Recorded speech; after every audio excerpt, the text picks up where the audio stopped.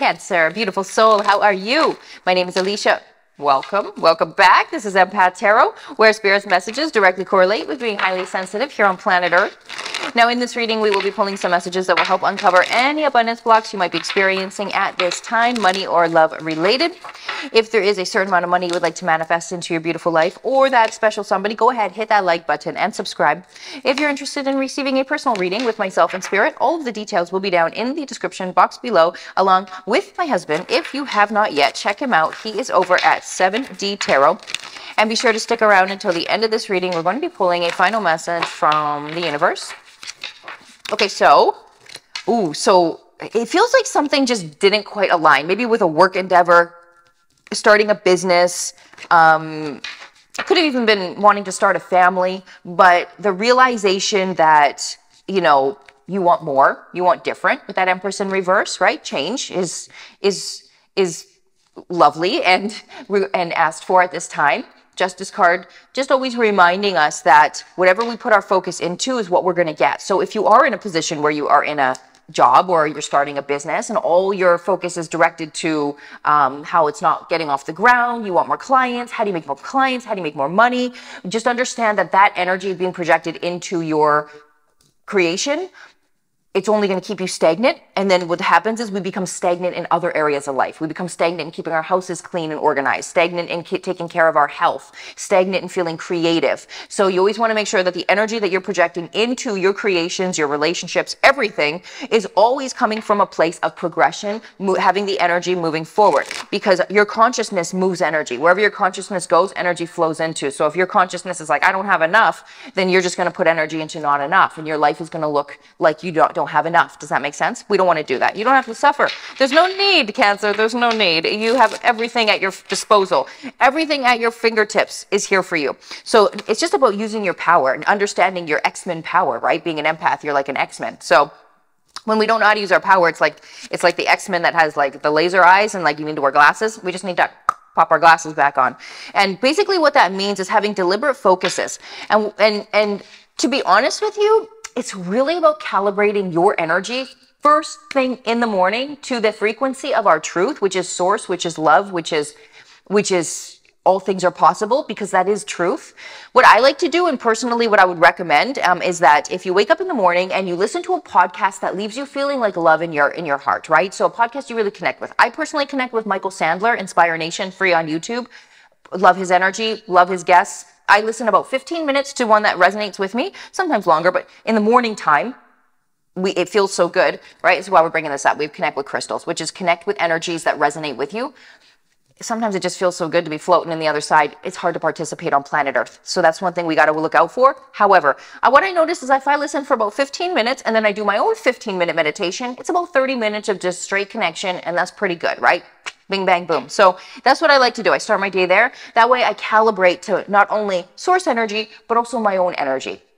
It's the reminder, right? Being an empath, sometimes we feel alone here. When you connect to other empath energy, you're like, oh, there's people like me. Okay, we're good. And then, you know, you can connect to your own heart because your heart opens, and then you can live life accordingly, right? So at the end of the day, just make sure right now you're understanding that your life is taking a switch, a change. You may even be going through some type of court or legal changes going on here with the Two Justices card going up, right? So might be going through some significant, maybe going through a divorce, or maybe going through just, you know, something, maybe something was in a contract and it wasn't being honored.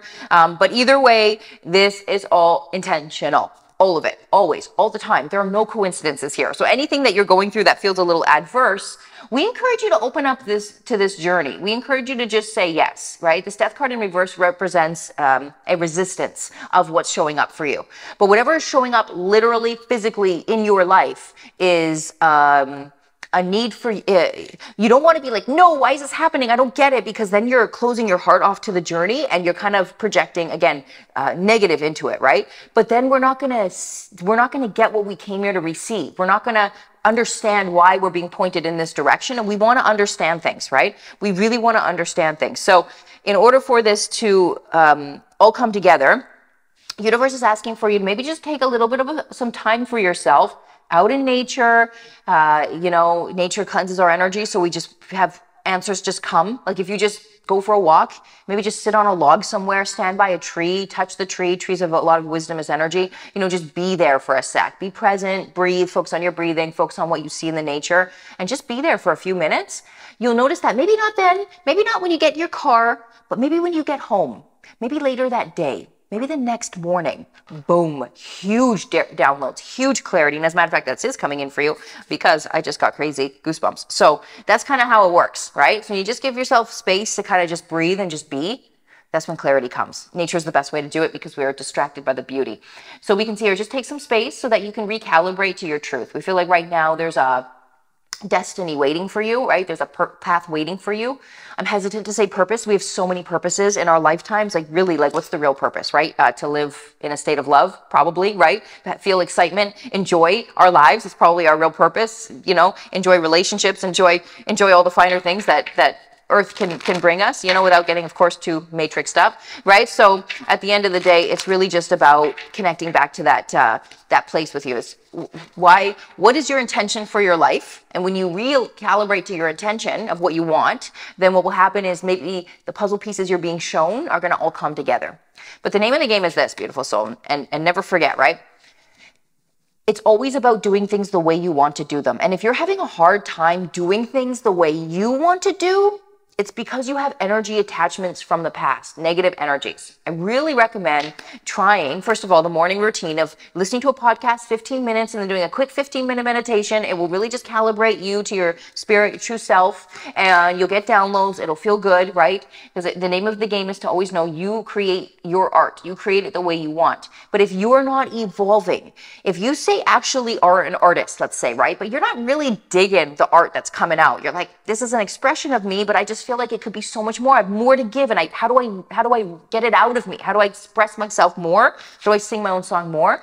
It means that you have to evolve in other areas of your life. For me to express myself the way I want to express myself here with all of you, it means I have to continuously evolve in the other aspects of my life. Keep my house clean, organize, make sure the floors are clean, have foods. I don't always want to do that because I want to just work on spirit world all day. But if I don't actually participate and keep evolving in other areas of my life, then my progression will hinder, right? And then I'll be seeking. Why doesn't it feel good? We don't have to seek. We don't have to search. We just have to remember we have to constantly progress. We have to constantly put love into the other aspects of our lives, have to constantly stay fulfilled and satisfied by taking care of the daily tasks. This stuff matters. And the best part is when you take like a week and you're like, okay, this week or this day I'm gonna, clean this bathroom, and then this day I'm gonna clean these floors, and then this day I'm gonna make this food or create this recipe. And every day you have intention behind what you do. You're going to create something, clean something, right? Creation and cleaning. Oh, it's wonderful.